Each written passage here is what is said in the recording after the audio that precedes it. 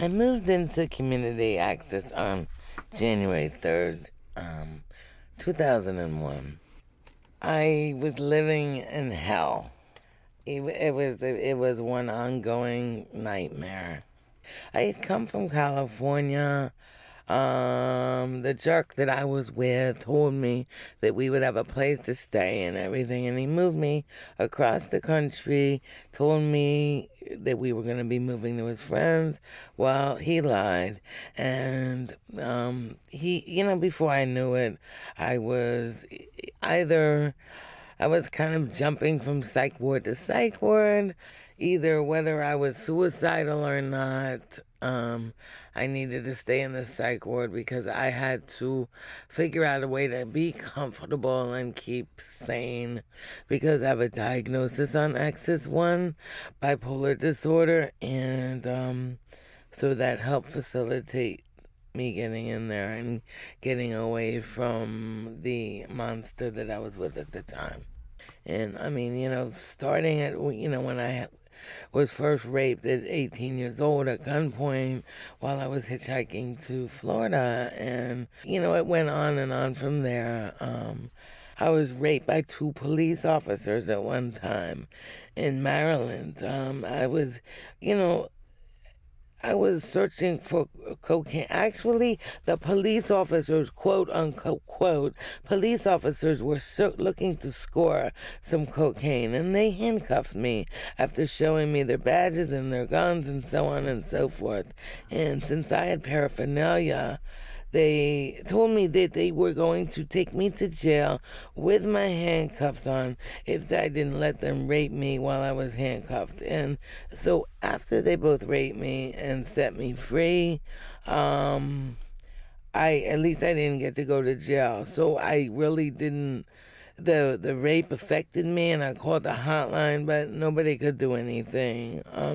Another time I had a first overdose. That was the only time I ever shot up cocaine. I was very reluctant, but the guy intentionally overdosed me in order to rape me.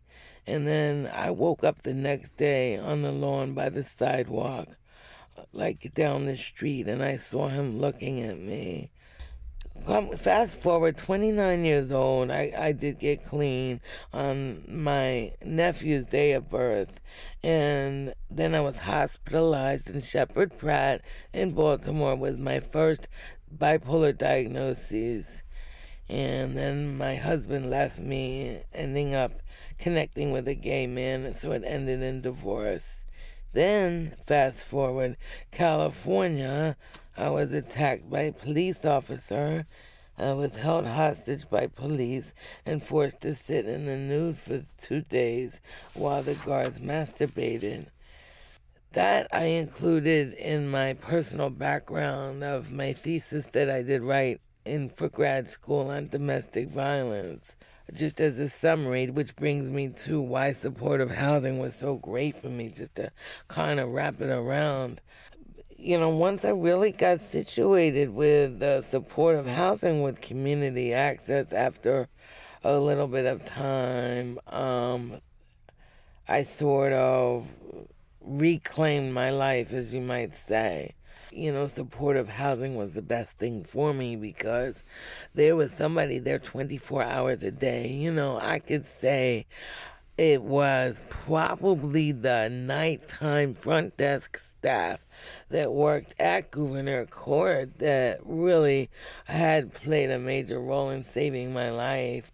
They helped me not go out when I really wanted to try to stay clean. I didn't have to go to another rehab. No more domestic violence, no more abuse, no more victimization, no more overdosing, no more convulsions or cocaine-induced psychosis or craziness, not knowing when I'm going to get punched in the face or strangled or even mutilated or, but I did a thesis I ended up having an emerging preoccupation to intervene in a positive way into the lives of other victims on the Lower East Side of Manhattan. I believe it was 22 out of 25 of those victims have PTSD.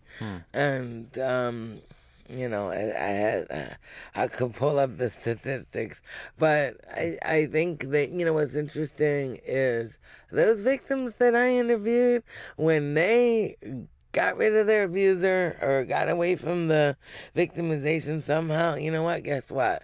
They were able to get clean or have a successful practice harm reduction successfully where they were no longer in danger. The amount of victimization that I experienced, I even was victimized by police officers. Look at the two raped by 2 police officers one time, and another time, look, I don't even know what in the world happened there in California. People recover at different rates. People recover in different avenues. Every way has to be tailor-made to that person and their needs and their strengths and interests and weaknesses and so on and so forth. It's a very complex issue.